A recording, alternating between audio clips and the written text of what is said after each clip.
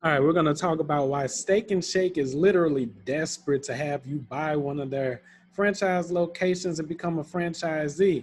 All right, check out the requirements and everything. We're going to go over that. We're going to go over the pros and cons a little bit later, so you want to stick around for that. Then we're also going to go over an alternative for franchising with no overhead whatsoever and full profit. So you definitely want to stick around for that. So why do I say Steak and Shake is desperate? Let's come over here. I was researching the Crumble Cookies franchise, and this is when I found this. Now, a while back, I saw the Franchise City video talking about the pros and cons of owning a Steak and Shake franchise and why it's so low to get in at 10,000. Okay, so we're gonna come over here and we're gonna look at the requirements before we look at the advantages and the disadvantages. Okay, so financial requirements and fees. As mentioned, you technically do not own the Steak and Shake franchise unit outright. So this is where they trick wannabe entrepreneurs by making them seem as if they are entrepreneurs, but technically you're just a worker because you have to stay there.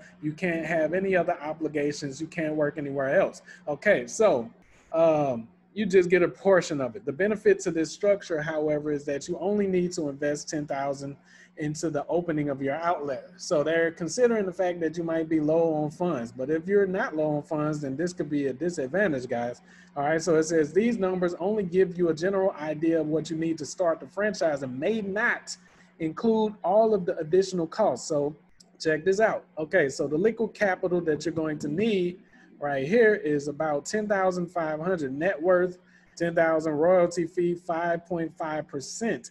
All right, so estimated initial investment is around this right here, 672,000 bucks or more. Okay, so here's a more detailed breakdown of the costs and fees required to partner up. We're gonna come down here. So the initial franchise fee would be somewhere on the low end of 25,000 to 40,000, working capital 15,000 to 20,000. So we're gonna come down here. The type of fees are the royalty fee, 5.5%. If you don't know what that is, I'll go over that in a minute. So keep watching. Here's a breakdown of the Steak and Shake fees. So the average sales annually, these are the average sales per year. Average sales and revenue changes each year depending on local demand. So if you have a sucky location, see, this is why it's dangerous, guys, because if you have a sucky location, it doesn't guarantee this. They're counting on you looking at this number right here.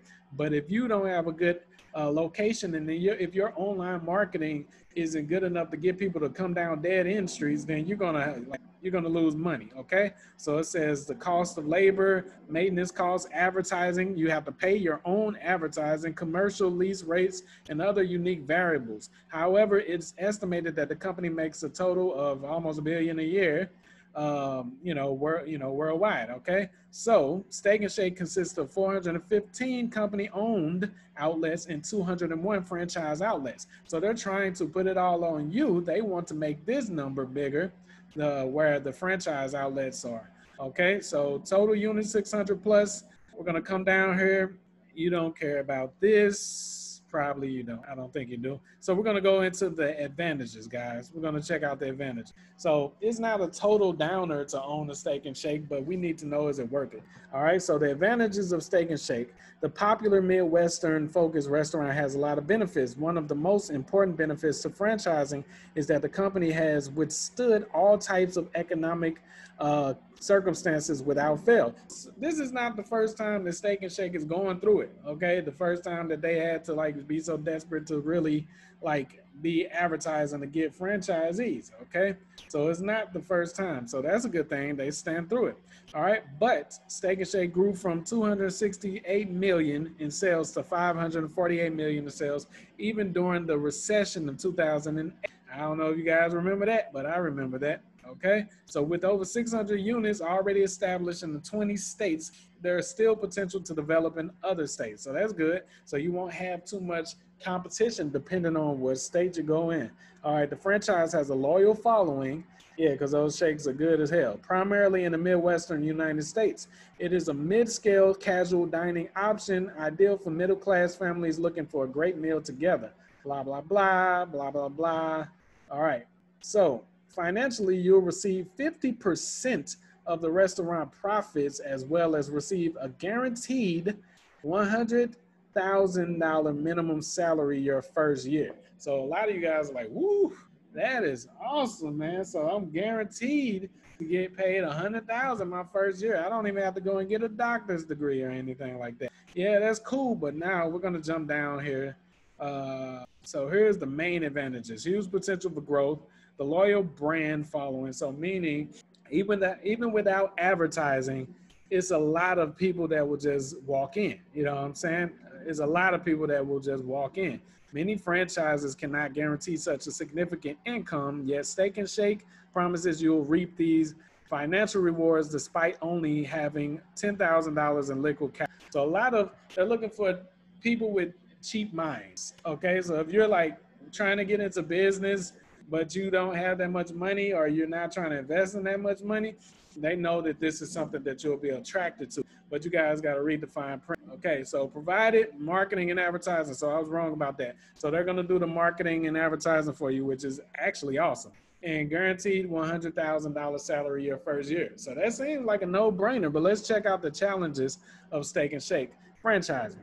A potential challenge is the lack of the 100% ownership of the franchise. As a franchise partner, you are given 50% of the profits despite running 100% of the day-to-day operations. Now, that's what I'm talking about. You have to deal with all of the issues, all of the maintenance, all of the hiring, firing, all of the issues, man. Anything that happens with bad publicity, all of that stuff happens and it goes on you guys.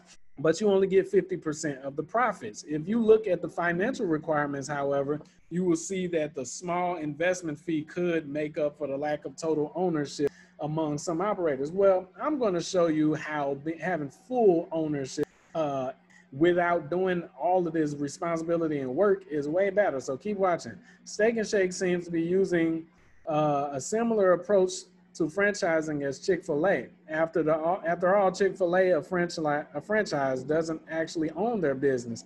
The owners are actually the operators of the business. One of the requirements of becoming a Chick-fil-A partner is you'll need to actively operate the store you open, and it can't be used as passive income, guys. So you're literally locked into this, stuck there like a freaking corner store owner or something like that. That sucks. So none of the chilling on the yacht while is all making money for you. So I wouldn't really suggest these type of franchises, guys, but I'm going to show you an alternative. Let's come over here to the godfather of drop servicing. Enjoy $500 to $7,000 days guaranteed with the same proven business models as Uber, DoorDash, Netflix, and Airbnb. So what's so special about that?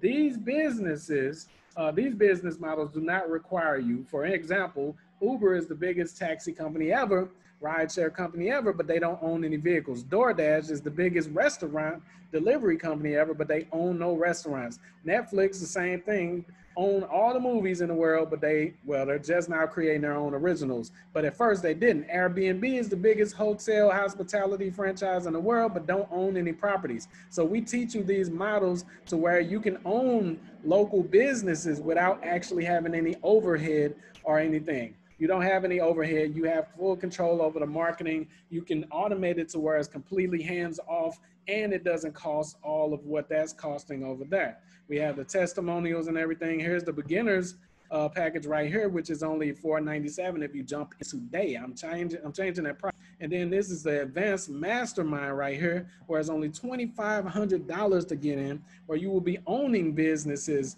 like a Steak and Shake, but you will be owning it from the outside, completely hands off. You will not have to do any of the work at all, but you'll have full 100% ownership of it, guys. So this is where you want to go to the link under this video and make a move over here.